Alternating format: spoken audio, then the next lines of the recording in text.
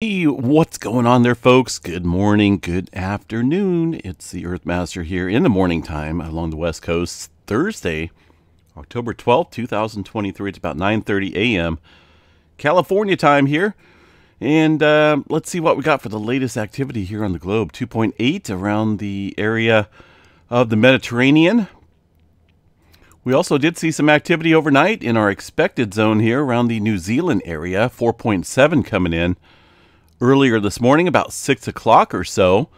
New Zealand has been in a region of the middle ground, so to speak, between movement down south here across the plate boundary. We had a little bit of activity here earlier as well during the week across the Antarctica and the Pacific plate boundary, which pretty much put New Zealand in the middle point here between a couple different active regions. We did see New Zealand get hit, not with a big earthquake, but a little bit larger. Around the, looks like it's close to the Hikurangi subduction zone here. Goodness. 4.7, 10 kilometers deep, relatively shallow earthquake, but that is right smack dab on the Hikurangi subduction zone. Let's see what we got here for the GeoNet servers real quick as I bring that up. They're reporting, this shows 2 hours ago, a 4.5, not for sure if that's going to be the same location or not as what the USGS is reporting down there. Looks like it's in the same location, but this shows about 3 hours ago, 3 hours ago, my time there, 6:40 in the morning. So 4.5 there, USGS reporting a 4.7, so it's a little odd. Normally it's vice versa. All right, let me see what we got here for the earthquake drums. Kind of curious to see what that looked like across the northern island, out there of New Zealand. Showed up pretty nicely. And again, that's a relatively shallow earthquake across the Hikurangi subduction zone. It's a major subduction zone there.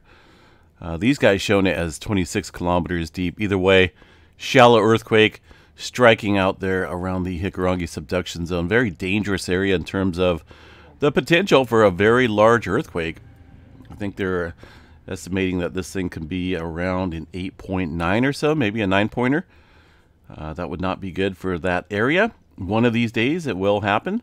Just a matter of time. Similar to all subduction zones out here. They build up slowly over time, and when they decide to go, it's a big one. Not really much of a welcoming party. It's more like a goodbye party for the most part in terms of the potential earthquake magnitude out here. Pretty large. So continue to watch that. Around the region, let's see here. That's about the only one here specifically in this area from this morning. We'll watch that area today, though, for some further movement across Solomon Islands. A couple earthquakes there after midnight.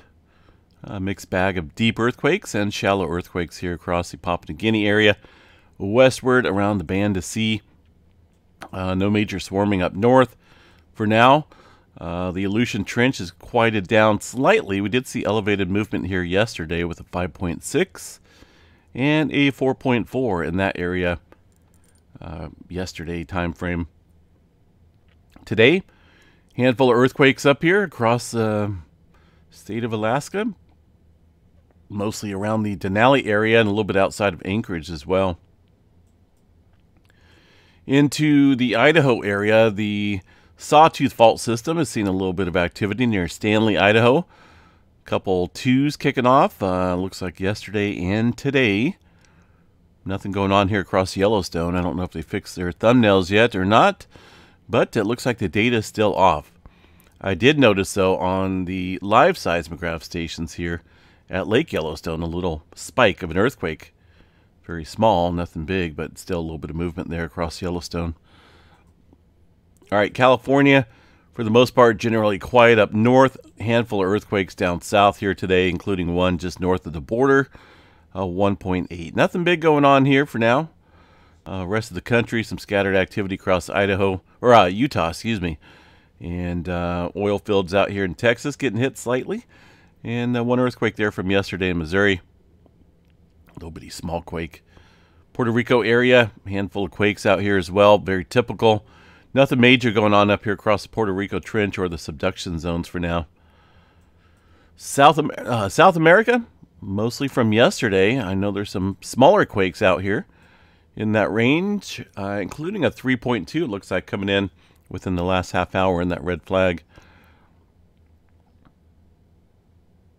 And not a whole lot going on across areas of the Middle East. There's some smaller earthquake activity out there, 4.6. Let me see where those are coming from. Looks like around Turkey, eastern Turkey area, 4.5 along the plate boundary, or just off the plate boundary.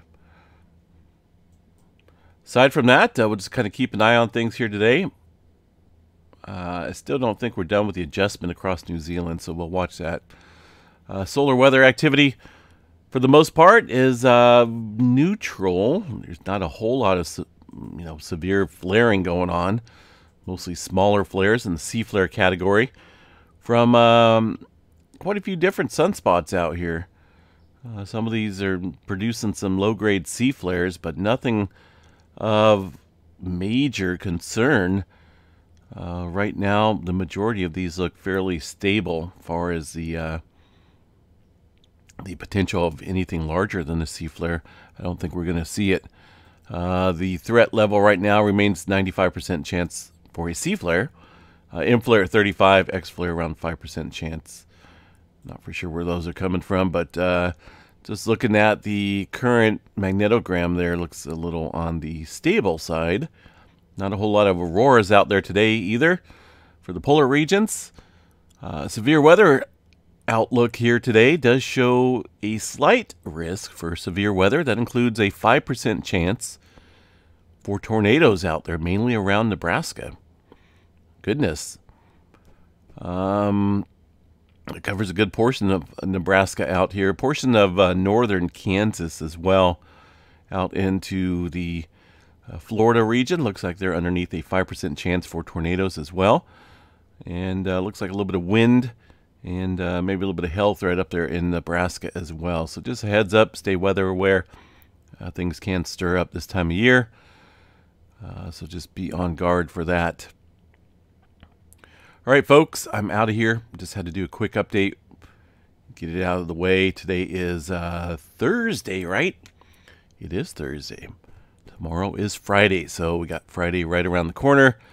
Looking forward to the big annular eclipse coming up this weekend, Saturday, early in the morning.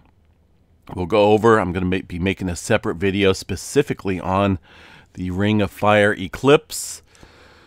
The annular eclipse, we'll take a look at the path, weather conditions, and whatnot. It's unfortunately out here in California, Northern California, I think we're going to have cloudy skies, which is not cool. But we'll go over that in the video. Probably post that up later today. Have a good one. Catch you guys back here a little bit later. Take care, folks.